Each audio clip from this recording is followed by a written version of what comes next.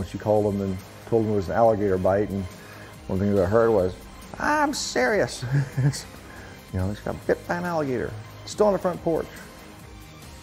A Daytona Beach man attacked by an alligator outside his house. He just opened his door and the gator was right there. Good evening to you. I'm Eric Von Eichen. Thanks for staying with us. The man's going to be okay, but not the gator. Florida Fish and Wildlife has captured and euthanized the alligator behind the bite. News 6's Brad Didlake is in Daytona Beach with this story.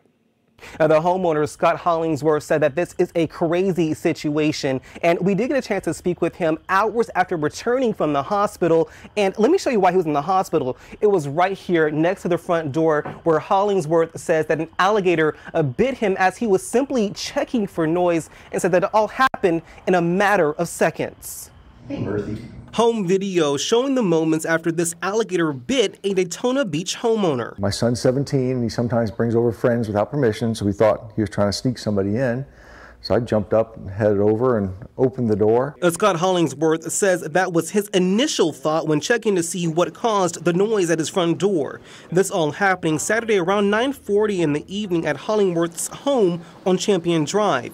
He tells me as soon as he walked out the front door, got my leg clamped on and started shaking really violently and hadn't even turned the lights on yet. I said when I looked down and just saw kind of a big black mass, and my first thought was it's a big dog. And you know, it was dark out there, couldn't see it. But he fortunately released me, and I took a step back and hit the lights and saw a large alligator. It wasn't a dog, but this alligator.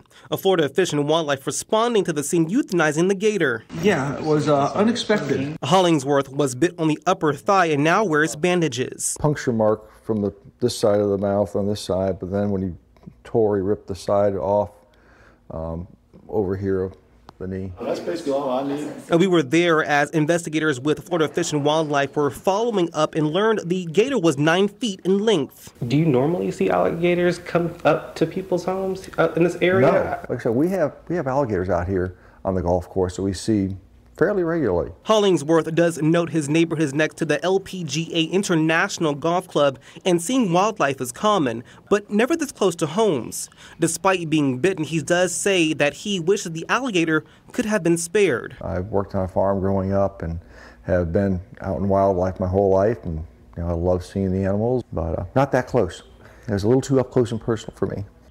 And now going forward, Hollingsworth tells me that he doesn't have a timetable on his recovery process, but says that after a couple of days, he is ready to get back into the swing of things. But for now, we are in Daytona Beach. Brian Didlake getting results. News 6.